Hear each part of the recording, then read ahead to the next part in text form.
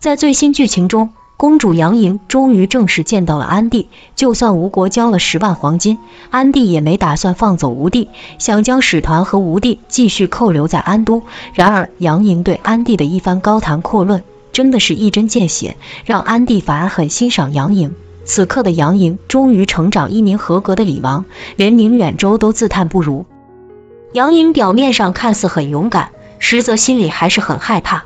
他害怕安帝扣下他，他害怕使团就走，吴地会抛弃他。因此元禄给了杨莹安全感，安慰公主，借自己的肩膀让杨莹靠。此刻的杨莹也对元禄动心，等回到吴国，想要元禄做他的驸马。然而杨莹做梦都没想到，元禄暗恋的人不是他，而是如意姐。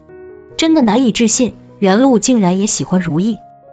杨莹问元禄有没有喜欢的人，而元禄的回答暴露了他喜欢的人并非公主杨莹，而是如意姐。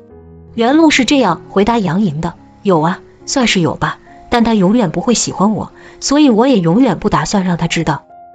元禄暗恋的人就是如意姐，因为元禄当初问过如意姐有没有一点喜欢李同光，而如意回答得很干脆，说她不喜欢小屁孩，所以他知道李同光没有戏，元禄他知道自己更不会有戏。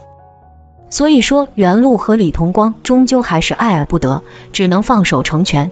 他们年纪小，都不是如意的菜，元禄只是被如意当弟弟看待，两人不可能。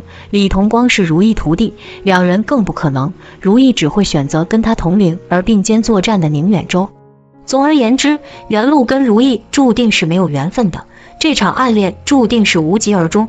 光是年龄差距这一点，元禄和李同光二人跟如意就永远不可能，所以他只能把对如意姐的这份爱意永远的埋藏心底，成全投宁远州和如意。